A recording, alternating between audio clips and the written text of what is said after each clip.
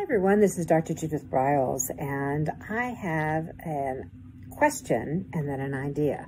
The question is, do you create tip sheets?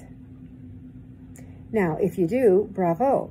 But then my question is, and where do you place these? So a tip sheet is a great way to develop trust, influence, and get your ideas out there for your fans, your followers, or if you're just kind of prospecting. So create a tip sheet around your expertise. Create a tip sheet around key elements within your book, ideas. And when you do that, where do you place them? Well, how about creating a YouTube video channel? And you might want to create a playlist for them. Other places, your website, of course.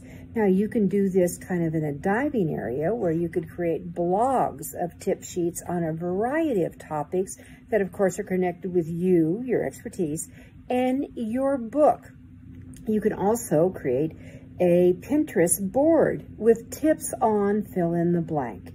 But whatever you do, make sure that you run it, you take advantage of it, you cross-promote it, adding hashtags as they move along, because you'll find that it'll be very, very profitable for you in growing that influence, adding to your branding, and helping those who need your wisdom, your sage advice, and your words. I'm Judith Briles, the Book Shepherd. Please let other people know about our YouTube channel with these short tips that we like to give out every day of the business week.